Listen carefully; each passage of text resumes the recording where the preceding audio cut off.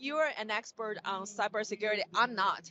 So the thing is that, but we are known as the Chinese whistleblowers. Our founder and leader, Mr. Mao Zedong, he has the most censored intelligence about what's going on and what has the CCP done to America's institution, American government, to steal your privacy, to steal your data.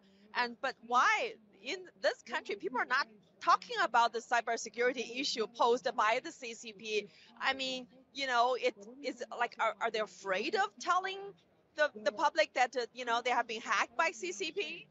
Well, we are the most vulnerable we ever have been.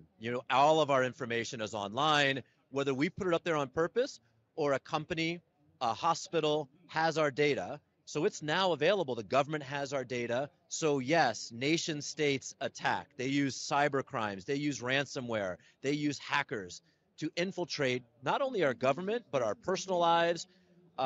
If you haven't been on the dark web, I mean, the dark web is full. It's a bad place to be, but it's where criminals go, nation states to go to sell and exchange information, right? It's where they go exchange not only information, but also how to crack the code or break in or whatever it may be. So yeah, nation states are a big threat. Also, individuals from all over the world are hacking our information and stealing our money, our credit information, everything. So I've been having this question for a while that, the CCP is a nation state criminal organization. It is an illegitimate representation of the Chinese people because we never voted them into power. It's a dictatorship. But why the U.S., which is the leader of the free world, continue to do business as usual with the CCP? I mean, your Wall Street, your corporate America, and, basically you're enabling the world's largest ever slavery on the face of the earth.